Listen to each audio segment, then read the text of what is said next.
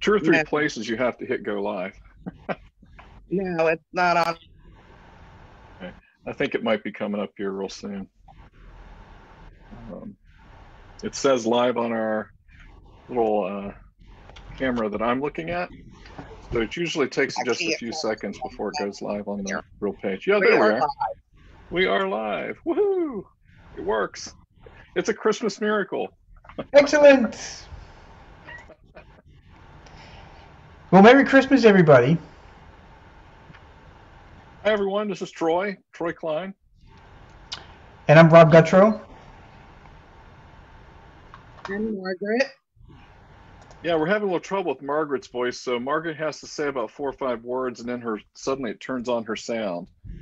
So Margaret, every time you talk, you might want to say, "Hey, Merry Christmas! Hi, I'm Margaret," and then talk.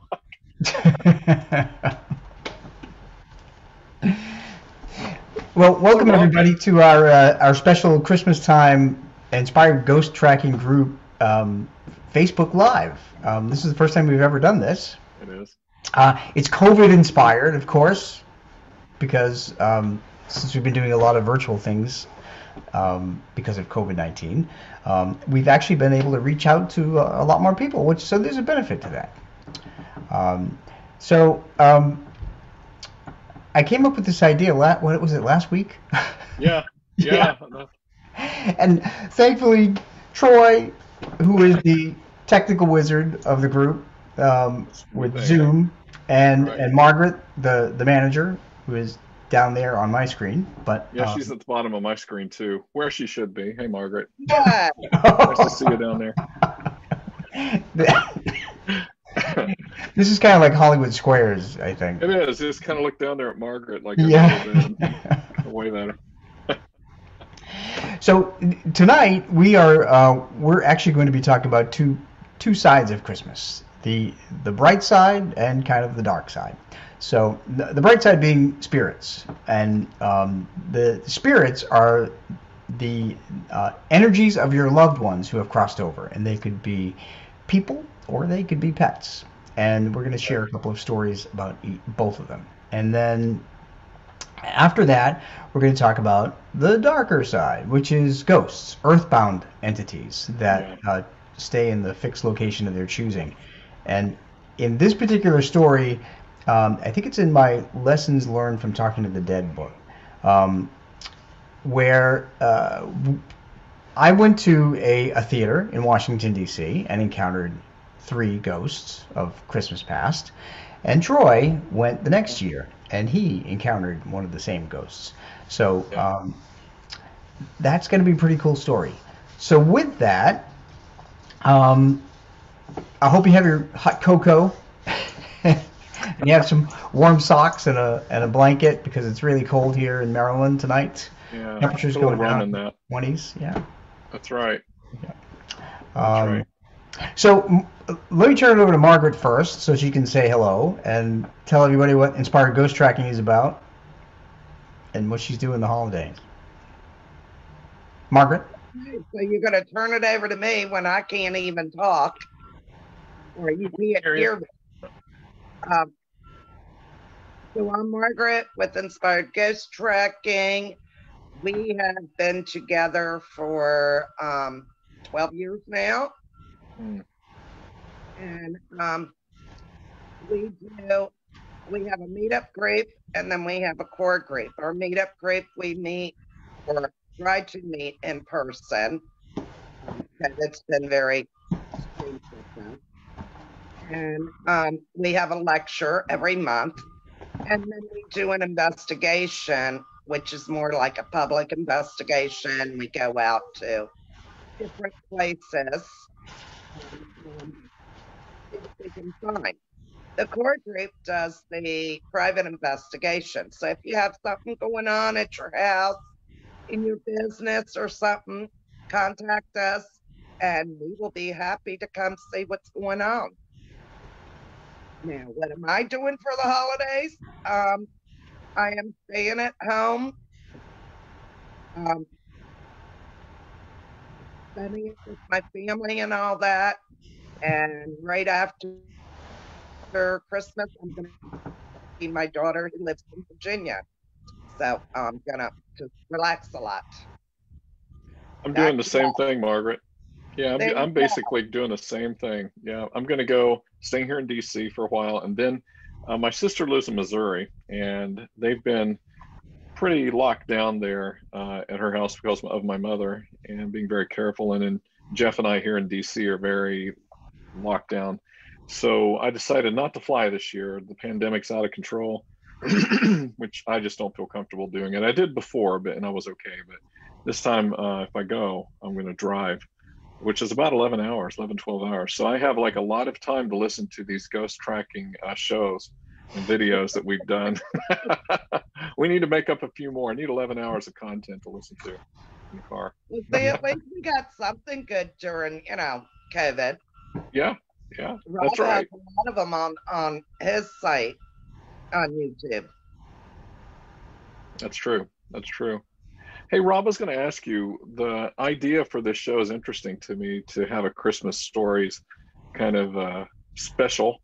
And because Christmas in the holiday season is awesome for a lot of people, and then it's also awful and terrible for a lot of people because friends of mine, especially my dad, had terrible, awful Christmases that he remembered growing up in southern West Virginia. They were in the coal camps, and there was lots of just poor. They were extremely poor, but the poorness wasn't what made it so bad. There was just a lot of stuff associated with where they lived and abusive situations and all kinds of stuff. So it took him years, even after he had the kids, and we had Christmases at the house, and I love it, the trees and all that stuff. He would get very solemn and kind of sunken down for a few days, and he would have to pull himself out of it so he could enjoy Christmas with us. And eventually he did, but it took years and years and years. So I would imagine that when loved ones pass, or even hated ones pass, that often messages come back from them, sometimes to say, I love you and I miss you and I'm here with you, and which is one of the one story I have tonight. But the other is, wondering about people who have stories of people who weren't so loved, that were abusive or mean or awful, or they didn't get along with, who came back and gave them signs to apologize or say, I'm sorry and I'm here with you. I wish I would have been better in life. Mm-hmm. Yeah, it's a hard time for a lot of folks. And one thing that I've noticed throughout my entire life is that people tend to choose to pass around the holidays, which makes it twice as difficult. That's so true. As a matter of fact, my husband Tom, his father passed the week before Christmas, and Ed, his late partner, who is the subject of my book Kindred Spirits, this book, he passed on December 19th. So I'm gonna dedicate my part of the show to Ed, because he's always around.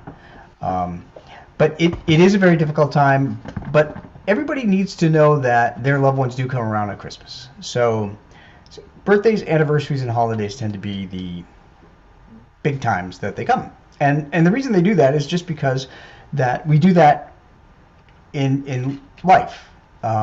So people on the other side understand and maintain those holidays in their memories, and they show up to let us know they're still around. So, well, that makes sense, because like with my grandparents, for instance, we saw them, several times in the year, but we saw them for like 2 weeks at one time, every holiday, every Christmas, I mean. So a lot of my memories are of seeing them around Christmas time and in the house. And that is the way that they came back and were able to connect with me afterwards, was through those memories. So Margaret, did you ever have any experiences around Christmas time that you could put your finger on? I did not. Okay. Is it because you have kids running around? Yeah, I've had live ones, but not ghostly. Okay. All right. Well, Troy and I will share our spirit experiences. Yeah. I'm going to tell you about a spirit cat first, and then we'll get into the humans, and I'll turn it over to you, Troy. Okay. Yeah. Just because there's so many people that have pets that are on the other side. For those of you who don't know, I wrote Pets in the Afterlife 1 and Pets in the Afterlife 2, and Pets in the Afterlife 3, by the way, is coming out in January. Awesome. Yeah, it's got Dolly and Franklin on the cover. Oh, that would be awesome. Yeah, my kids had just passed this year, 2 of them. So it was Dolly that came to the kitchen, right? Was it? No, it was Frank. Which one came to my kitchen? Sprite? That was Sprite. Oh, okay. All yeah. Right. So Troy has actually. that was interesting. Troy has been contacted by 3 of our dogs in spirit: Sprite, Franklin, and Dolly. Yeah. And Troy, your encounter with Dolly and Franklin is part of the chapter in. Oh, is it? Chapters. Oh, that's awesome. Yeah. I hope it helps somebody, because often people might miss the signs that if you're just not, like being intuitive in different ways that we are, it's like a muscle, really. It's a spiritual muscle that if you exercise it, you work out spiritually, you test it, and you're in situations where you're asked to do that, it gets better and better and better. And actually it gets stronger relatively fast. When I started with the group 10 years ago, or however long ago it was, I'd had many experiences, but nothing that was as intense as it grew to be after being in situations where you guys just threw me right into the river, so that it was sink or swim at that point. And it was funny because I jumped. The first experience was double murder investigation, and that was my very first one. And so, and I didn't know anyone, and I thought, I'm going to show up and nobody's going to be. I'm just going to be making up all this stuff, and who cares? It'll be fun, and I'll get a kick out of it if it's way off. And they tell me no. They tell me a parakeet died, and you made up this double murder thing. And so when I got there and I realized this puzzle was around you, especially, my gifts amplify when I'm around other gifted people somehow, for me. And it turned into an experience. And the thing that freaked me out was they had somebody with me that had a notebook and another person with a recorder. And I'm like, I didn't know you were going to do that. I mean, you're actually going to track what I say. And then I'm like, they're going to be sitting around laughing their butts off by the time this is over. And then by the end of it, I was never so amazed in my life how accurate you were, and how accurate what I said was. I mean, it validated the gifting. And I never expected that. I really didn't. So neither that's did just I. really important. I know, right? Seriously. And then, so I'm saying all of that again just to say that for people who miss their loved ones or have a hard time around the holidays, this is a really good show to listen to, especially Rob's experiences, because if you start picking up on certain telltale signs and things you might not have thought of, you thought it was just coincidence and all of that, it's actually your loved ones, your pets and your animals trying to connect with you, and they probably have been for years. So I'd say listen up. Rob has some good tips and tricks for us today. Thanks, Troy. Sure. So by the way, if anybody wants to read about the double murder ghost investigation, which was really a gruesome, crazy, detailed investigation, it's right here in Case Files of Inspired Ghost Tracking, Volume 1. So there will be Volume 2, by the way, Troy, because Margaret and you and I and Rhonda and the rest of the group have a lot of cases that we've been on. And we do. Yeah. I cannot wait for the vaccine to be out and the pandemic to be over. I'm dying to get back into these houses and helping people. Don't say dying. Well, one day. I mean, none of us are getting out of this alive. That's my. Well, that's true. So I'm going to talk about pets for a minute. So pets, like people, come around on holidays, like Christmas, because what they do is they sense our energy level. They sense our emotional energy. And emotional energy is something that, if you have a pet, and Troy, you have a cat. I have 2, yeah. We have 2 cats. We have 2 dogs. Margaret, you have a dog. I have a dog and a cat. They're not mine, but they're in the house. So we're all pet parents. And we know that if we come in the house and we're sad, our pets will come over and pay attention to us. If we're feeling sick, they'll stay with us, usually. If we're angry, they'll go in another room. They don't want to deal with it. Right. So they read our emotions. They read our emotional energy. And as such, during the holidays, usually our emotional energy is elevated. So usually in a good way. And so they like to come around and visit. They don't really understand what a holiday is, but they understand our emotional energy levels. So with that, Um, I will tell you that our dachshund Franklin just visited Oh, wow. the other day. Now, Franklin passed away in May. He was 16 years old, and he had a slip disc, and we had to make the choice, which is the most awful thing that you have to do as a pet parent, but it's also the most humane thing. So Franklin gave a number of signs when the first week that he passed, and then we hadn't heard from him because Dolly passed. And then Dolly has been giving signs like every day or every other day. Dolly's our Weimaraner. So last weekend, Tom and I were outside in the backyard, and our two dogs were there. And I was sitting on a chair. It was like 65 degrees outside, so we were pretending it was summer in December. And I distinctly heard Franklin's bark coming from the sun porch. And he used to do that. He used to bark when he wanted to go out. So after not hearing from him from, I don't know, a couple months, suddenly I heard his bark. And I realized, oh, it's Christmas time. He just wants me to know that he's still around.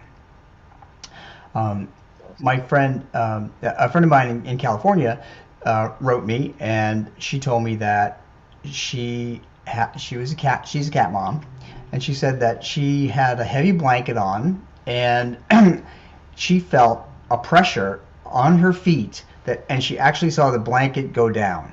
Wow. On top of her feet. And she wanted to know who that was, or if it was somebody. She said it just won't naturally do that.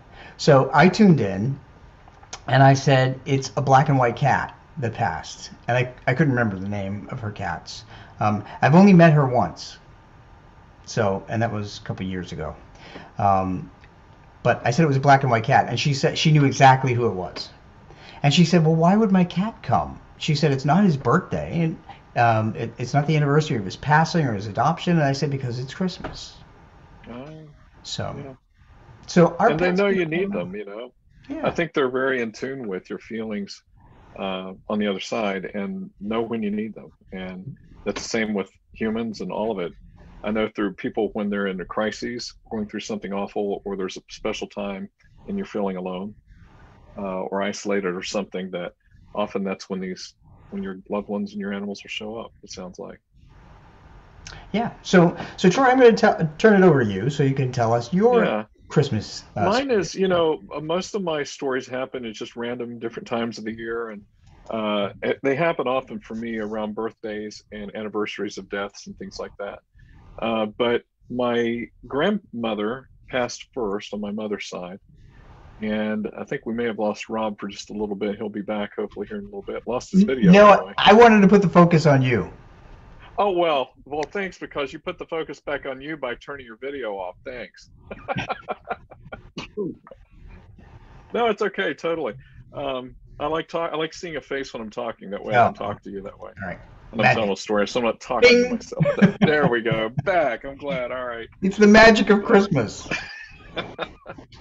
But I'm actually looking at the two of you while I'm talking. That's why it feels so good. Like when I'm here at the house, I can see you. So my grandmother has been incredible on my mother's side about connecting with me and my mother, because there was a whole long story I've talked about before.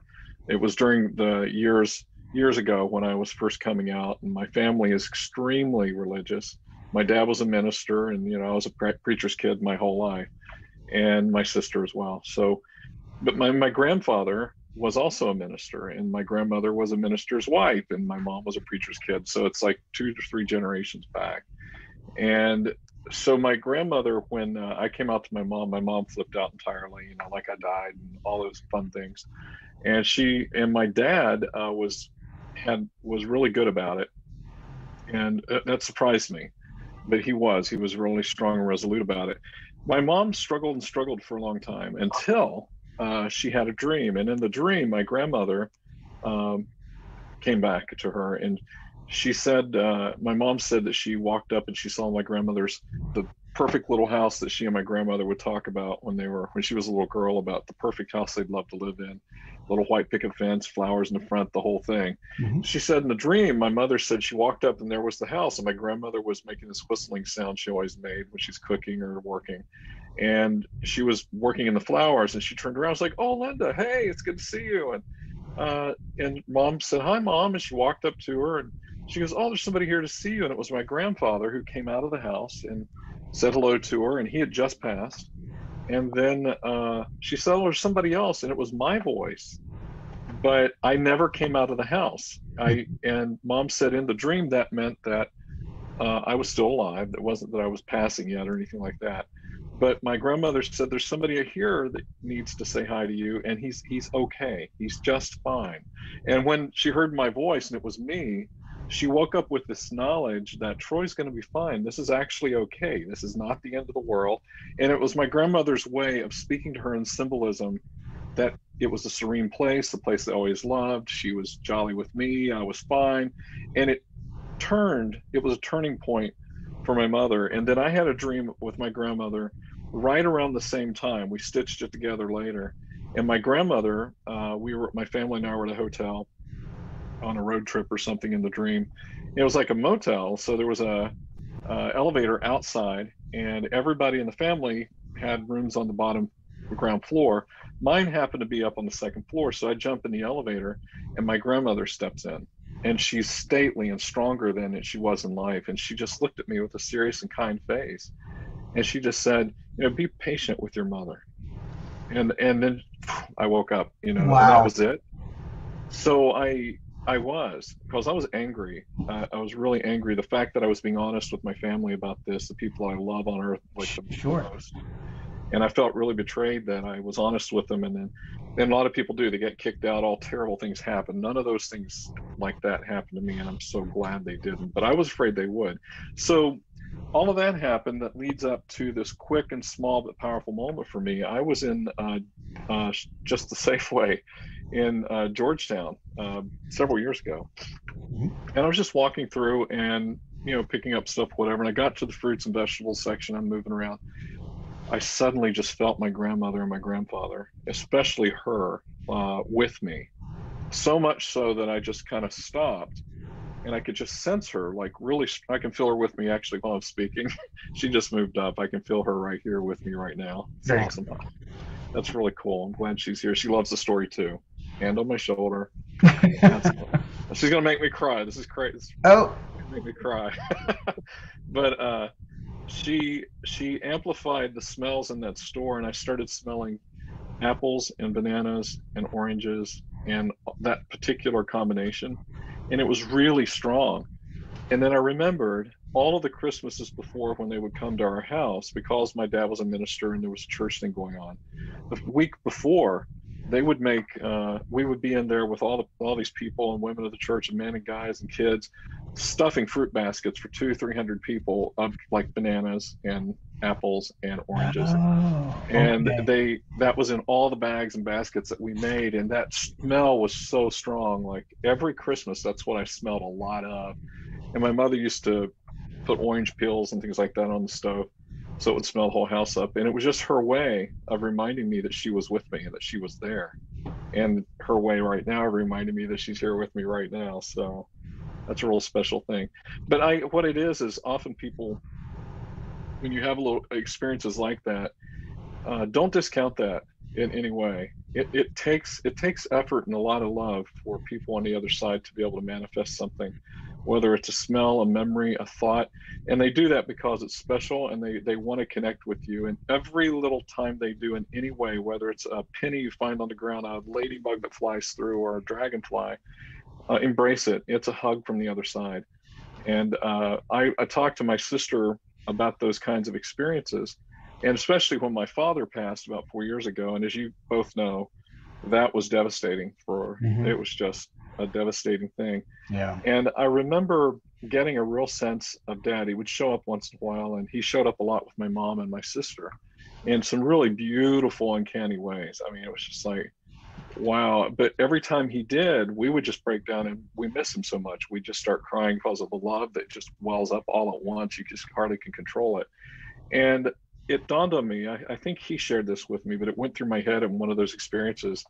I said, you don't want you don't want to give your dad the wrong message. Basically, you're crying. He doesn't want to come back. Every time he comes back and he's with you and you feel him Hmm. and you fall apart and cry and you go into grief, he might stop coming back for a while because he doesn't want to induce that pain Yeah. in you. That's not his point. And if you want him to keep coming back, and you need to be able to say, welcome it, take it like a hug, and be happy about it. You can cry, you can, like a reunion, it's okay. But the grief part, where you're just so stricken with grief that you can't embrace the love and the hug they're trying to give you at that moment, can become a block for a lot of people. Sometimes grief can really shut down your ability to connect with people in lots of ways that are trying to connect with you.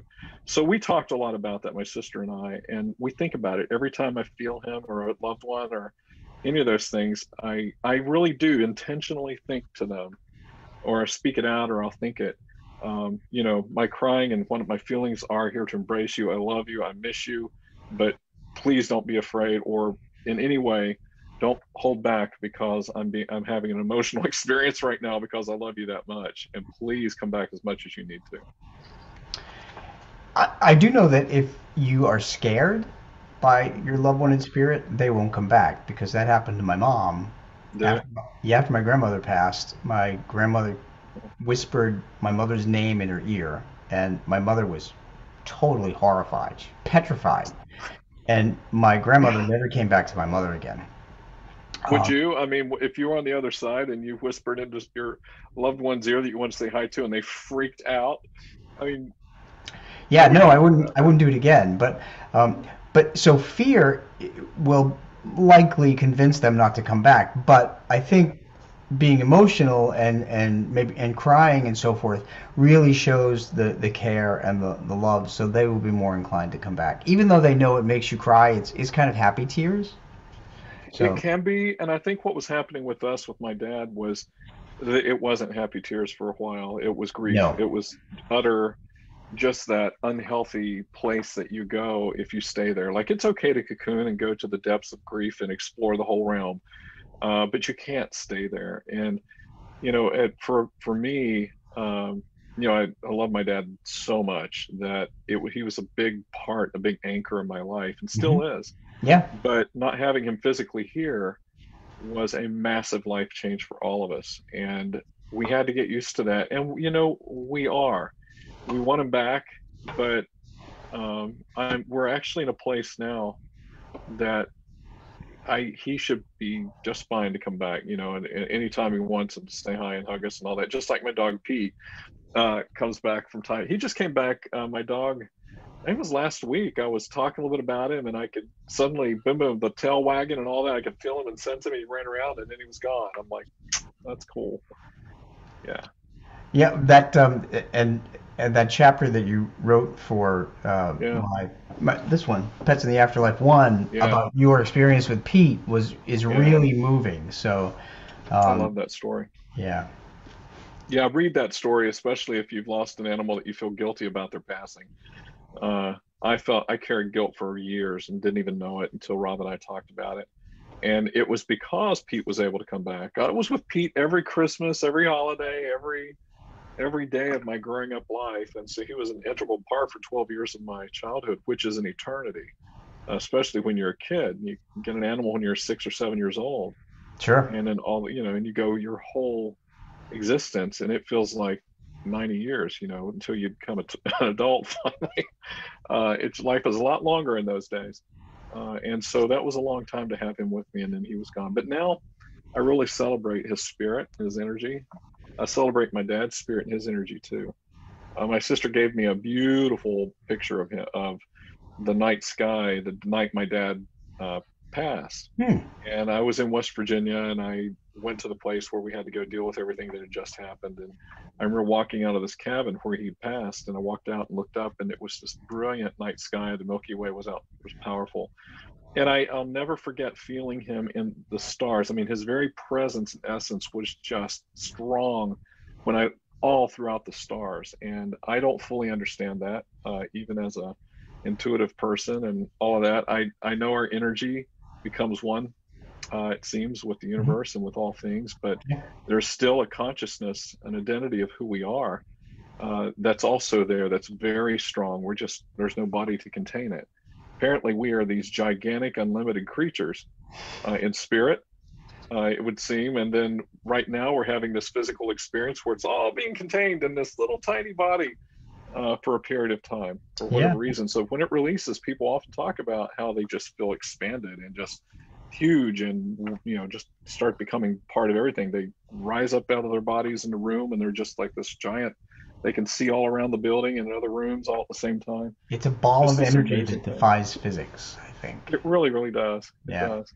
But yeah, that's a quick story, but it was a special one for me with my grandmother. So every once in a while, I'll connect to people through most often it'll be smells. I'll often sense people come up to my right or my left side, just like someone physically comes up. It's the same feeling. And there's been a handful of times. There've been a handful of times where it's been auditory, like you were talking about with the dog. You heard the dog bark. I've heard my name called in the house, physically out loud called in the house, probably 4 or 5 times throughout my life. Wow. Yeah, it's to the point I got up and looked for who I knew whose voice it was, but I'm like, well, that person can't possibly be here. But I got up and looked anyway, because I'm like, there was somebody in my house who just yelled my name. It sounded like my mom, or sounded like Jeff, or sounded like whatever. And what's interesting, Rob, is I told you before, often I don't know. It's hard for me to discern the difference sometimes between the living and the dead when I'm picking up energy. Mm-hmm. Yeah. And one time I heard Jeff's voice, and it's often because he was my husband, because he was thinking about me or something. And I heard, Troy, like really loud in the house, which means I probably should call him or find out what's going on. Mm-hmm.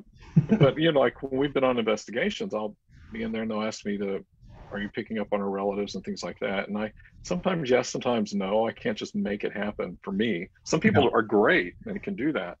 But I was describing a old gentleman. I said he's wearing bib overalls. He has this t-shirt, like a flannel type shirt on. He's frail. He's probably this tall, probably 78. He's got the hair and how short it is and a shuffled walk. And suddenly the door opens and in walks this man that I just described. It freaked me out. And it was their grandfather. He just wasn't dead. He just showed up and had been walking up the driveway as I was picking up his energy. Oh my gosh.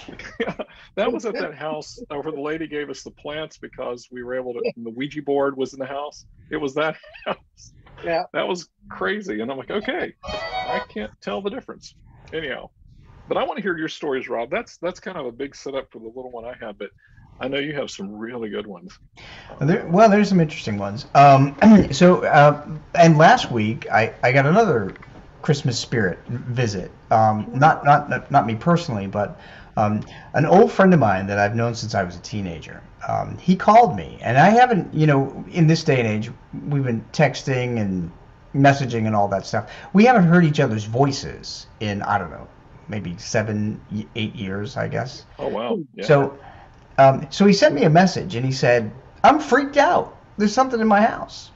Oh boy. So I just sent him a reply, and I was able to connect and figure out who it was, and he called me. He said, "I didn't see you reply, and I'm calling you because I'm freaked out." And I said, "Well, you checked your messages, but." I wound up talking to him, and it turned out to be his mother. Okay. Now, I had some recollection that his mother had passed like 20 years ago. Now, I moved from Massachusetts 25 years ago, and I knew him in Massachusetts when I was a teenager, which was a lot longer than 25 years ago. But I'm not going to talk about that. But so I knew she passed. But yeah. And his dad passed long before his mom. So he said to me, "Well, how do you know?" And I said, "Well, I'm connecting to your energy and then connecting to the energy in your house."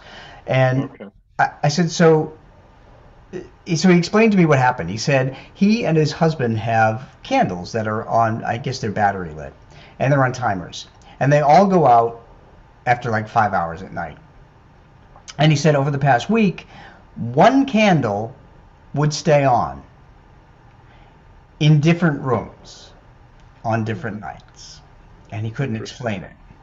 And he said finally, he said the reason he called me that day was he and his husband got up and they know that they unplugged the Christmas tree, but it was fully lit when they got up. Oh my And gosh! And he it thought was unplugged. yeah, yeah. And Oh so my God! he said he thought someone was in the house. And then he Yeah. said, as soon as I walked in and I saw that Christmas tree lit, there was like a shadow of a person, an outline that ducked behind the tree. Oh wow! And he said he freaked out. Yeah. Well, yeah. He thought it was a Would- ghost. yeah. So I might too. so he said, why would my mother come around? And I said, well, it's Christmas. Your mother wants to let you know that she's around at Christmas. And I said, I can explain the candle thing too. she lit one candle in different rooms to ensure that you saw it and understood she was there. But that wasn't good enough for you because you didn't get the message. So she had to light the Christmas tree. Yeah, I wonder if she was the one who used to light it and turn it on and put it up and all that stuff in his life. Yeah, That was her role. Yeah, he did say that she did that. Did he? Yeah. Oh, that makes total sense. So look at you tuning in. Yeah, it's crazy, Rob. When I'm around you, I swear it's like off the charts.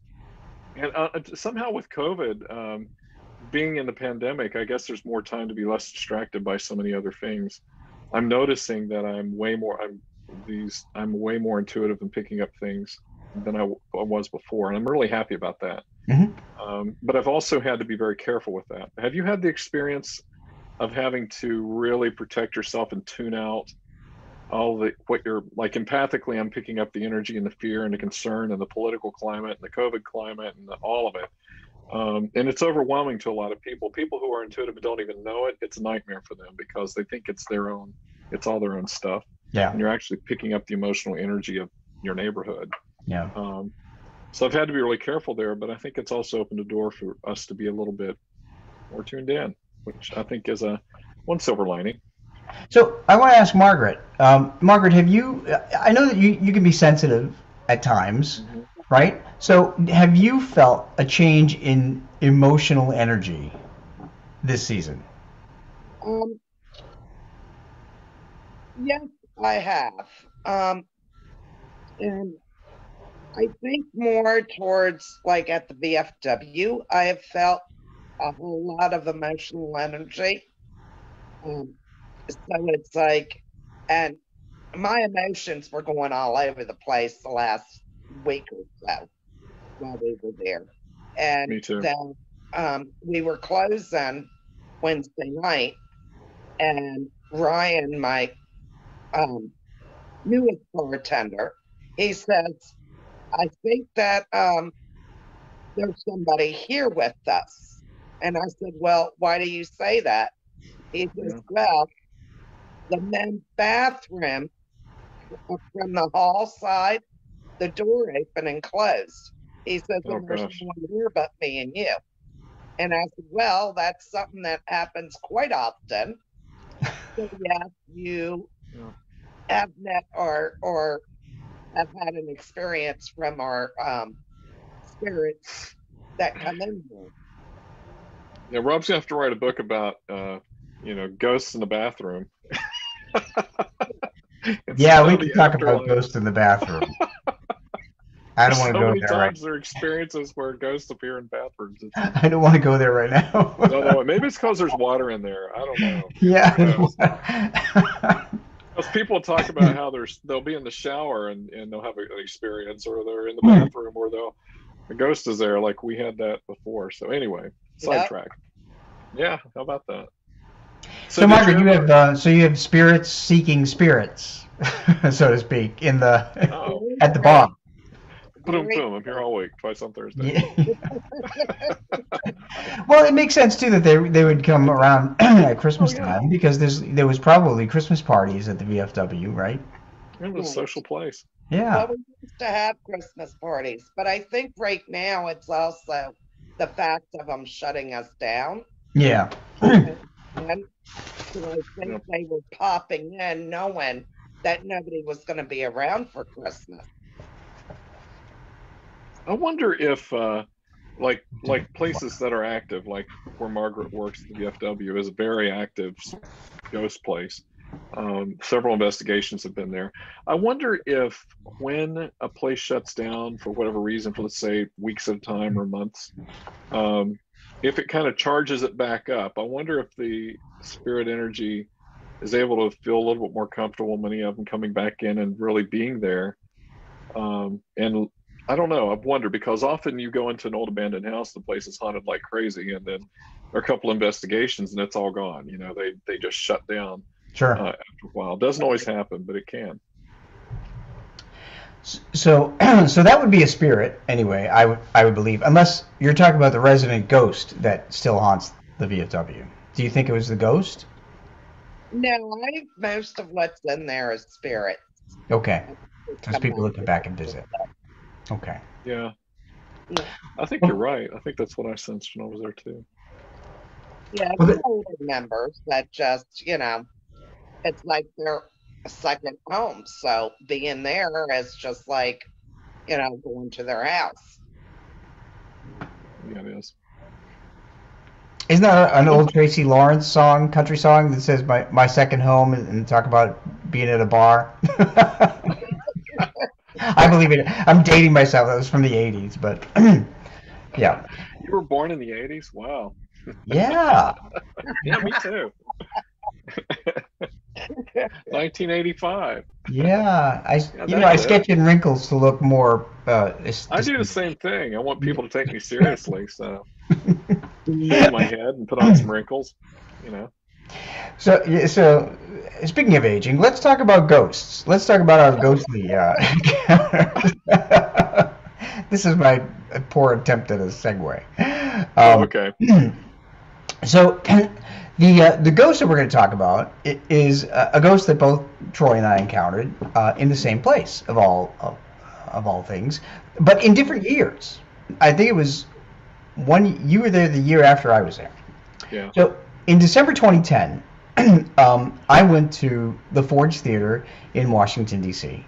The Forge Theater is it's actually a very infamous theater, really, because that's where John Wilkes Booth assassinated President Lincoln. John Wilkes Booth was an actor and a Southern sympathizer, and he went up to President Lincoln's box, if you will, theater box, and shot him with a pistol in the back of the head. And Lincoln died across the street. Lincoln's body was taken across the street where he passed away. John Wilkes Booth escaped. He ran out the side, I believe it's the side of the theater, and jumped on a horse, and he went to Southern Maryland with somebody else, and I can't remember who that was. Maybe you guys know who it was. But he went to Dr. Mudd's house, Samuel Mudd, who treated his leg.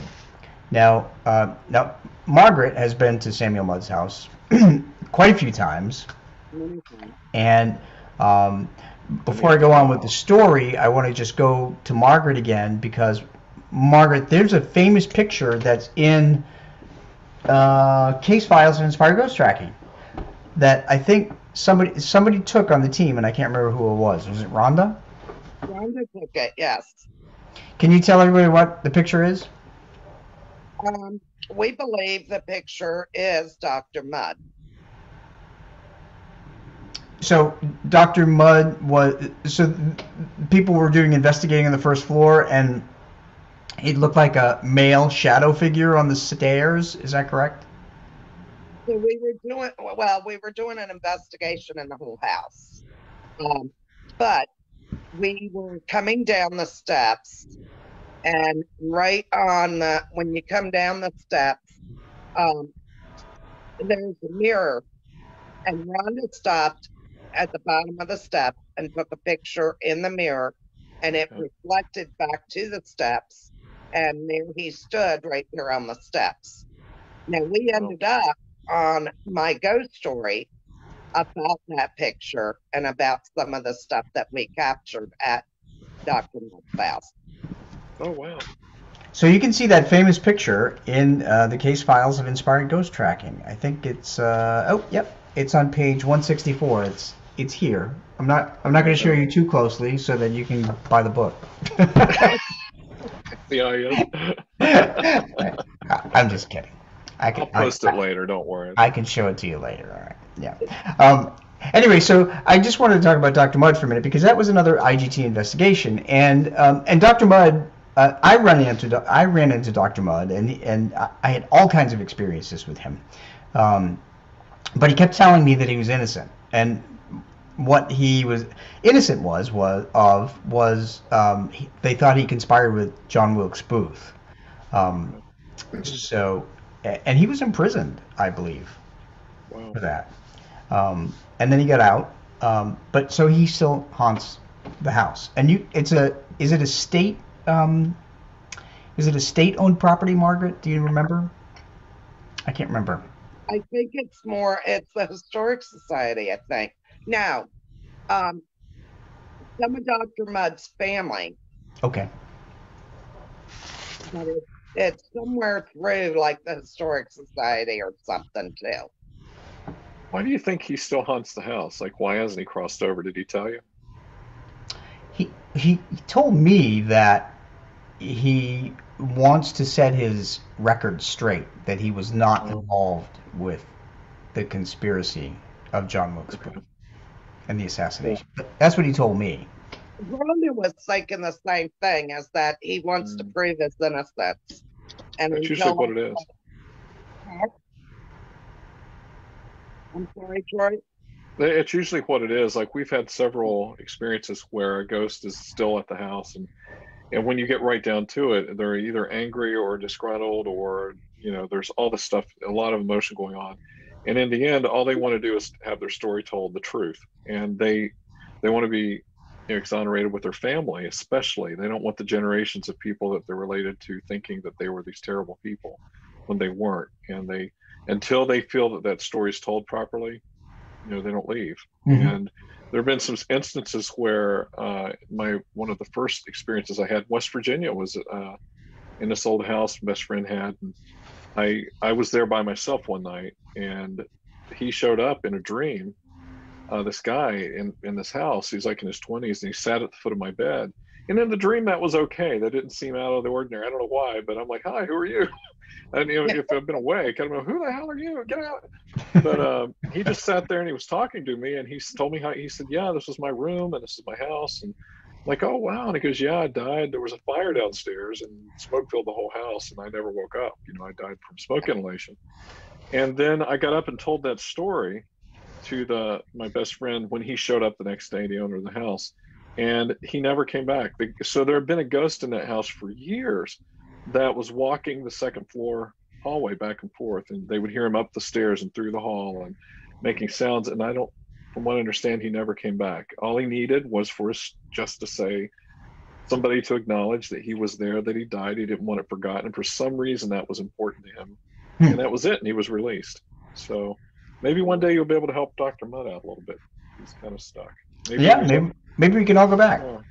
Yeah. But John Wilkes Booth stuck around, and as it turned out, when I went in December 2010 to see the Christmas Carol, John Wilkes Booth made himself known to me. He was actually one of three ghosts, so I call that chapter "The Three Ghosts of Christmas Past," appropriately enough, because we went to see a Christmas Carol. So what happened was, I was in the what is now the gift shop, which is on, if you come in the front door, it's on the left-hand side. And I believe that maybe it was in the left-hand side. Maybe there was an alleyway there, and that gift shop was built out. I don't know. But I think that's where Booth jumped on the horse and took off. Anyway, I was in there, and I felt cold chills, and I heard a man talk to me, and there was nobody around. And he said, "This is the site of my proudest moment. This is the place of my proudest moment." And he was arrogant, and he was a jerk. He was a real jerk. And I thought, who are you? And he said, "Turn around." and I turned around, and right there was a display of John Wilkes Booth books and pins and all kinds of paraphernalia with his name on it, and I knew it was him. And I thought, well, that certainly fits his personality. Um, the next year, by the way, 2 months before you were there, Troy, in September, my friend Ruth Larkin, also known as the Beantown Medium, who has done a number of presentations for IGT, she was visiting us. And we decided we were going to take her on a tour of DC. We went to the Ford's Theater. Um, um, I didn't tell her anything about my encounter with John Wilkes Booth. I had not even put that in print yet because it was going to be in my second book. So we walked into the theater, and then we went into the gift shop, and she came over to me and she said, "Rob, do you sense a man here?" And I said, "Why do you ask?" And she said, "There's somebody who's really arrogant, who is really a jerk, and who is just not a nice person."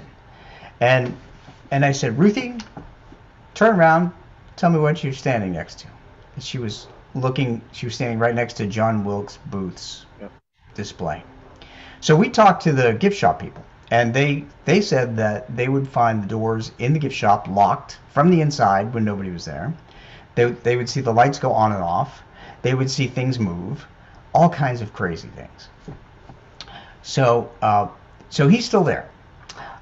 So Troy, you went in December of 2011. Yeah. And I was there for the same thing, Christmas Carol, which, by the way, if you haven't seen that at theater, it's amazing. It's hard to get tickets for it. It's so good. But I was in there. I had my spidey senses on the entire time because of the historic, nature of the place.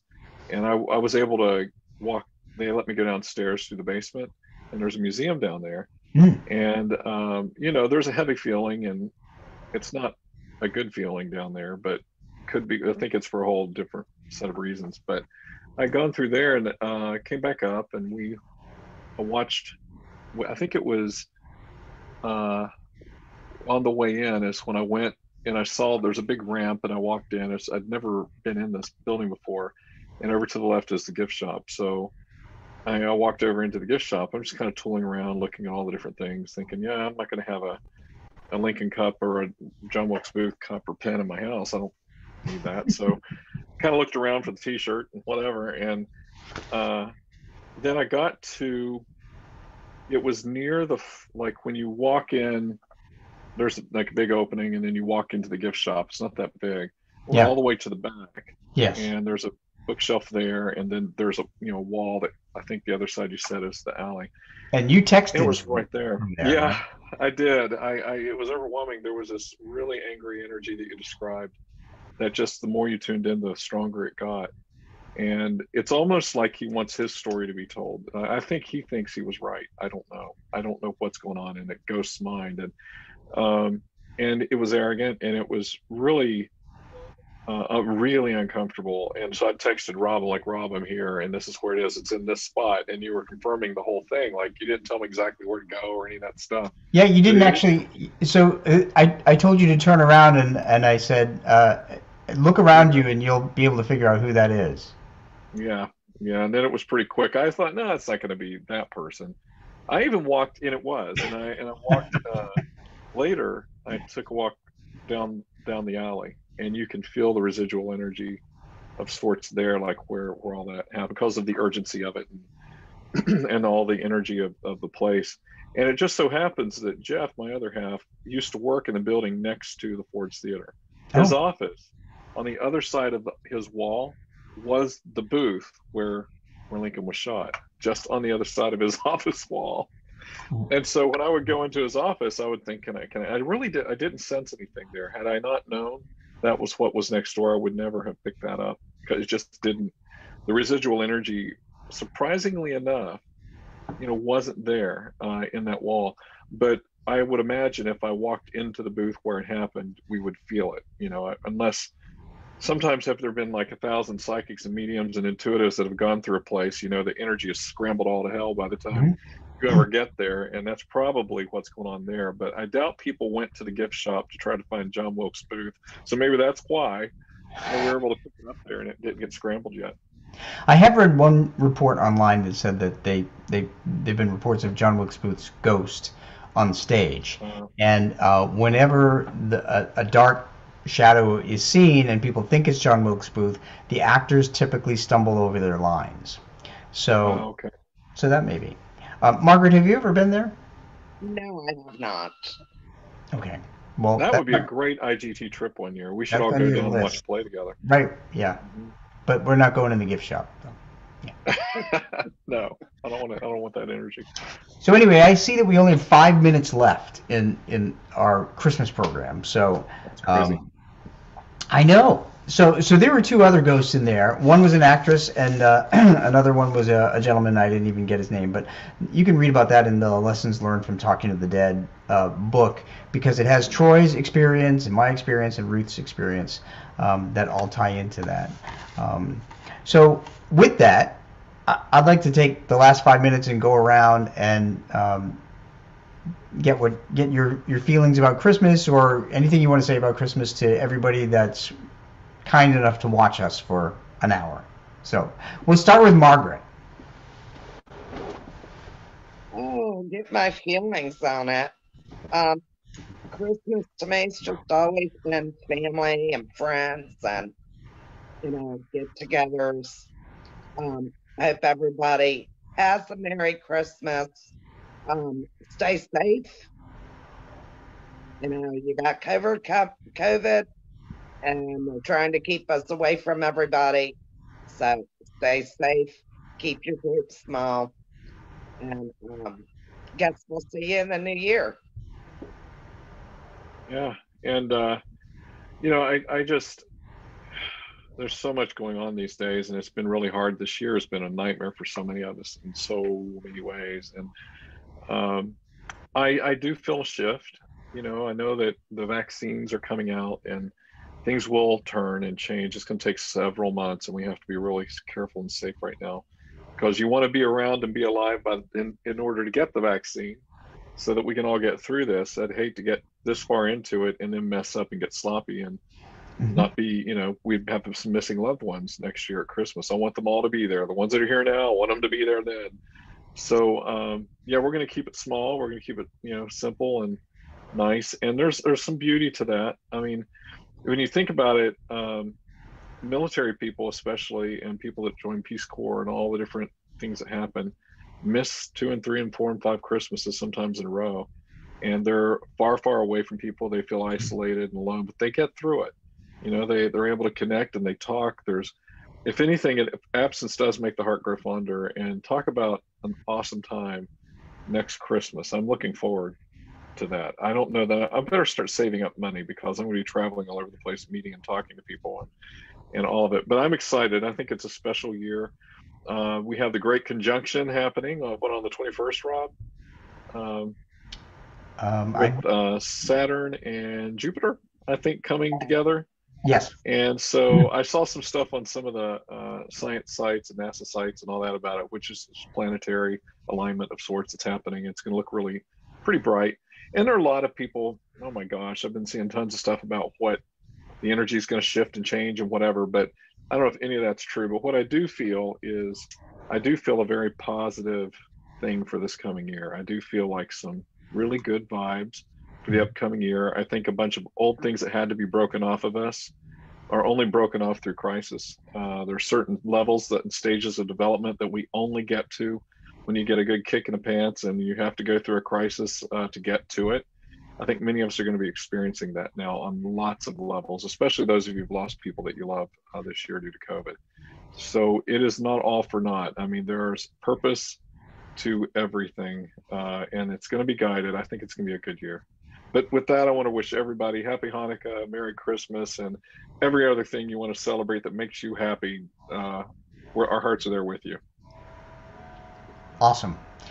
And I echo your sentiments too. I just want to let everybody know that Christmas is, although it may be a holiday, And you can look at it a lot of different ways. Christmas is really in the heart, and it should be really about love and caring about each other every day of the year. And that's what spirits want us to do. They also want us to know that they truly are around us around the holidays, and they're watching out for us, whether they are people or whether they are pets. And with that, I just want to say thank you very much for joining us tonight, and let everybody know that they can play this on Christmas Eve, and that way they get their Christmas ghost stories. So That's right. yeah. All right. And keep alert, because if you get a good story, let us know. We'll tell it. That'd be awesome. Sounds great. All right. Well, good night, everybody. Thanks for Good tuning night. in. It's good seeing you all. You too. Bye.